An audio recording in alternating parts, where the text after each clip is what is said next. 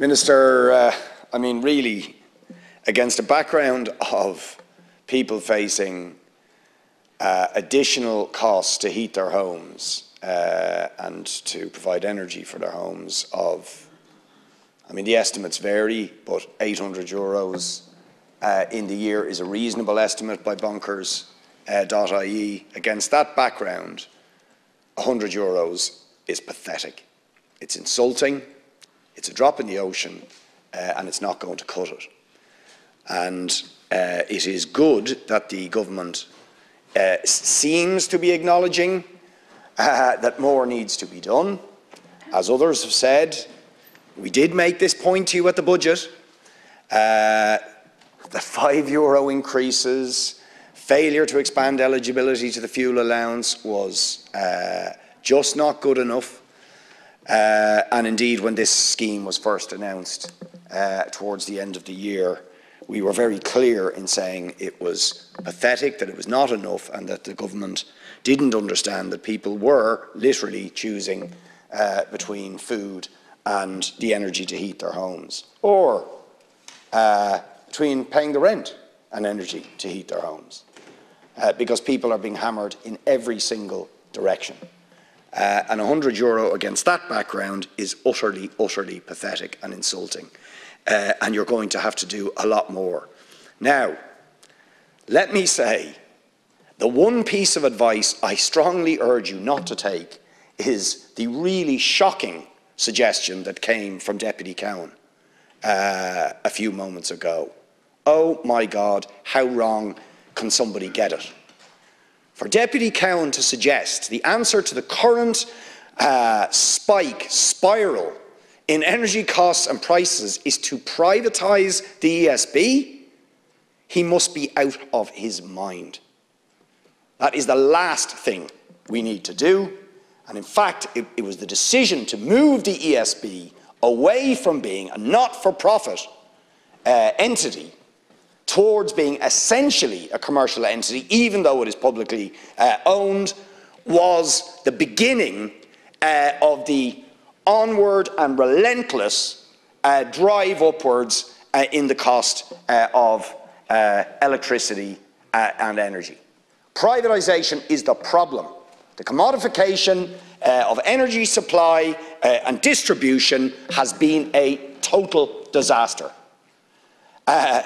And this is the really key point that we need to make. You see, some people present inflation or rising cost of living as if it's like the weather. It's just the weather has changed. And we've got to take measures, maybe short-term measures, maybe slightly longer-term measures to deal with a change in the weather. Inflation is not a change in the weather. Inflation is one group of people robbing another group of people. And we really need to get that into our head.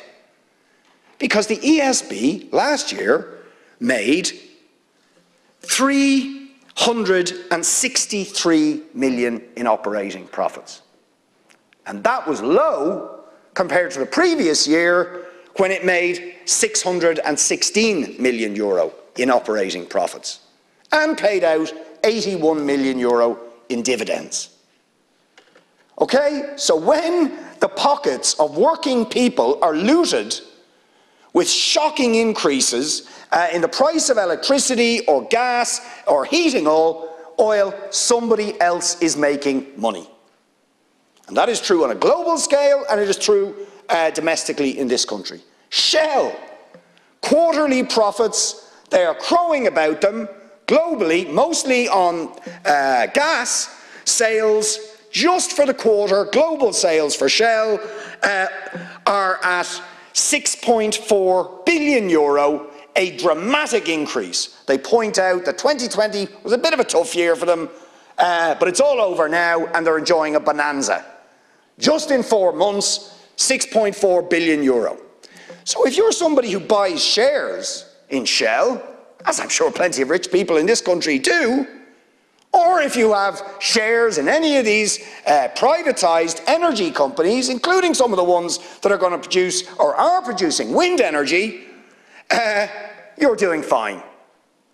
But if you're somebody who's a tenant whether it's private or public tenant, and you have absolutely no control whatsoever over the level of insulation in your home, and as a result, the amount of energy you need to heat your home, and your home, as many are, whether it's social housing or whether it's private tenants, you are screwed, crucified, and you have absolutely no control over the amount of energy you use. But a disproportionate amount of your income, your meagre income, for hundreds of thousands of low-paid workers or people who are on disability or on social welfare benefits, you are being absolutely crucified just to keep yourself warm.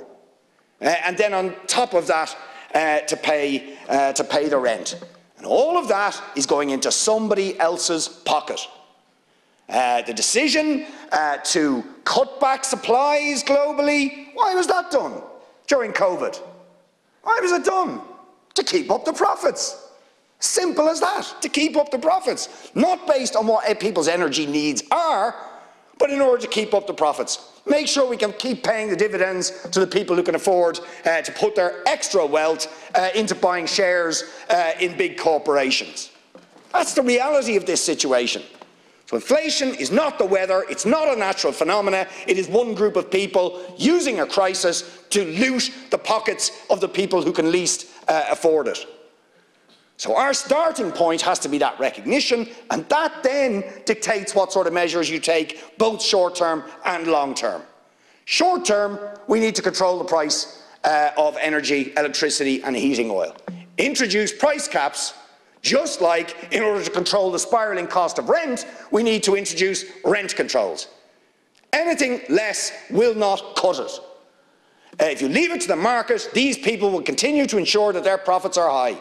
Whether it's from energy and electricity or whether it's from the rents and the wealth they generate from them. We need controls so that these basic things that people need to survive, to live, are affordable for ordinary people. Anything less is not good enough. And as we alone in this House, because nobody else seems to want to talk about this stuff, we have pointed out that in the Consumer Act, the government have the power to do it. They have emergency powers to declare an emergency and the cost of energy, and then to impose maximum unit price costs for energy. Why will you not do it? My God, the government was pouring billions into big corporations to keep them propped up during COVID, but it seems we can't introduce the same kind of emergency measures in order to control the price of energy and electricity on companies, I repeat, that are making lots of profit and who could well absorb it. And that is what should happen, particularly when those companies are publicly owned. But my God, do not make a bad situation worse. Pour fuel on the fire, sorry for the pun, by privatising these entities and driving them further in the direction of profit, rather than in actually providing for the energy needs of the people in this country. And God Almighty, it is absolutely shameful. When you think, you know, I've never been much of a fan of Fianna Fáil. But at least, you know, at one point they did construct Ardna Crusha and ESB and so on and create an energy company. The what? Oh, you're claiming the credit for that. Apologies. Apologies. Fine Gael, Fianna Fáil doesn't make much difference in truth. It doesn't the same to us. But the idea was a state company. Okay, the state, not leaving it up to the market and producing energy and creating a company, a publicly owned company operating on a not-for-profit basis. So that's what needs to be done. We also need to extend eligibility to the fuel allowance, to the many pensioners, to the many low-paid workers that are absolutely crucified with these energy costs.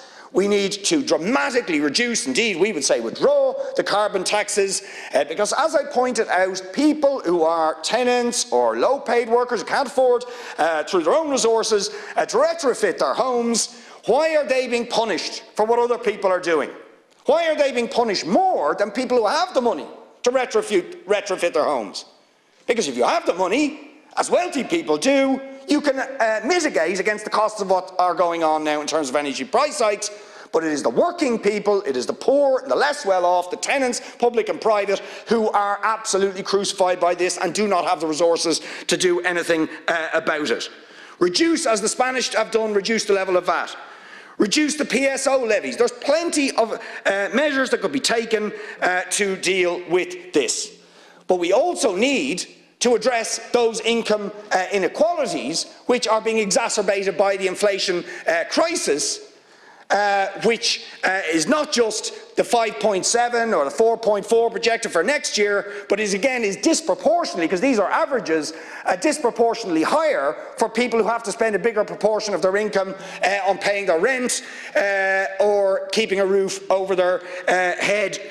We need to give wage increases to working people. I mean, I met a group of private security workers. I mean, here's another word we haven't talked much about in the last while. I met a group of private security workers. These are the people, by the way, who provided security in the hospitals, on the public transport, worked on all sorts of public buildings, private buildings, and so on, earning €11.65 an hour. €11.60. I mean, how is somebody supposed to live on this? And they can't get even a miserable pay increase to bring them up to $12.05 because of some ERO thing. Increase wages to some sort of decent living wage like €15 an hour, and give increases to everybody that at least match the rate of inflation in order to be able to cope with the increased cost of living that has been imposed on people. And of course, as well as the energy side of things, we have to deal with the biggest cost for most people, which is the cost of putting a roof over your head, and that means introducing rent controls and not relying on the market to deliver housing supply, which is proving completely incapable of doing, but on scale delivering the public and affordable housing that we need, and that the profit-hungry private property investors are not, we're sorting it out, don't worry, are not willing or able to do. Very good. I'm redundant.